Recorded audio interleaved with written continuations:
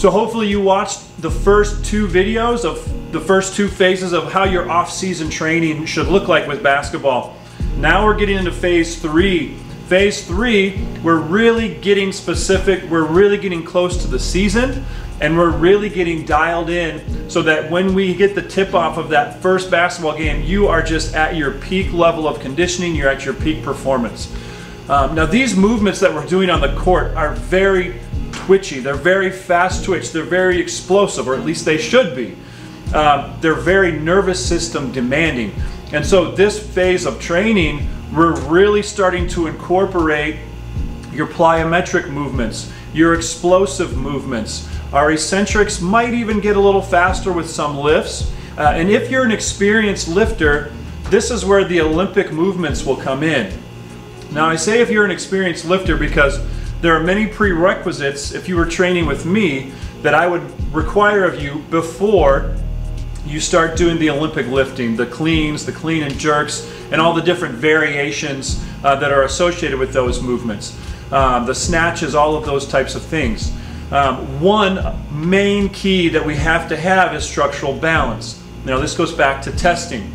Are your VMOs weak? Are your hamstrings weak? And have we reached the balance, or have we reached the optimal strength ratios that those muscles need to have at those joints? When you are in balance structurally, then you are less prone to injury and your performance will be greatly enhanced. Your nervous system will be able to generate more muscle fiber recruitment, and it will improve the mobility, the structural integrity, and the power production at each joint. Okay? So we have to be in structural balance. There are also a few other things that we're required. We need to be able to go full range of motion back squats. We need to be able full range of motion front squats. But during this phase, we are going to start incorporating some explosive movements if you are qualified.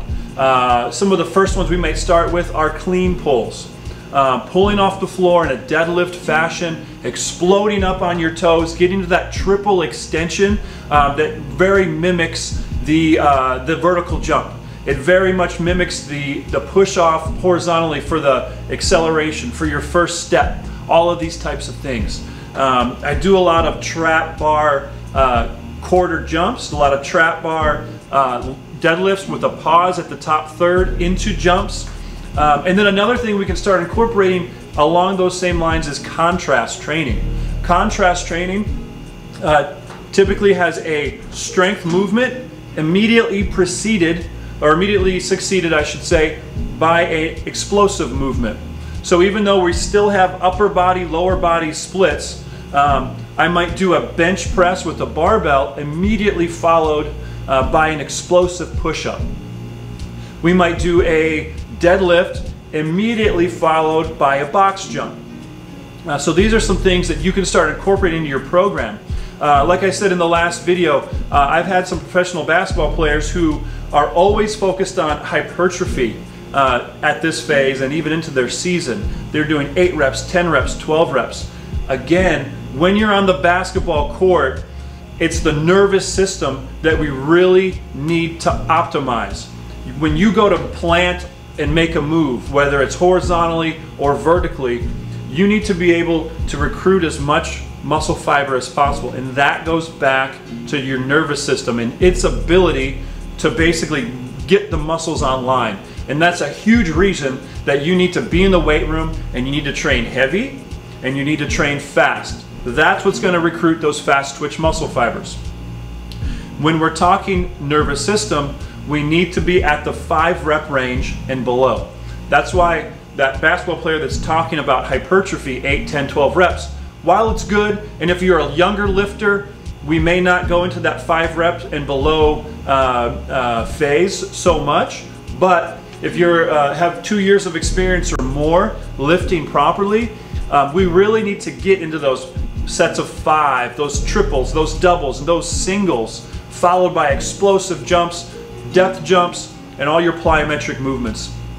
That way, again, when you get to that tip-off of the very first game of the season, your nervous system is so enhanced, your body is so online and in tune that you will be able to jump higher, you will be able to plant faster, you will be able to move quicker laterally. because you have demonstrated that you can move a lot of weight in the weight room, you can recruit those muscle fibers, and you can move the weight fast. So I hope this video helps. Be sure to check out my in-season training and how I recommend you as a basketball player train while you are in the basketball season. And please subscribe and hit that notification bell so you don't miss out on any of the great content we're sharing here.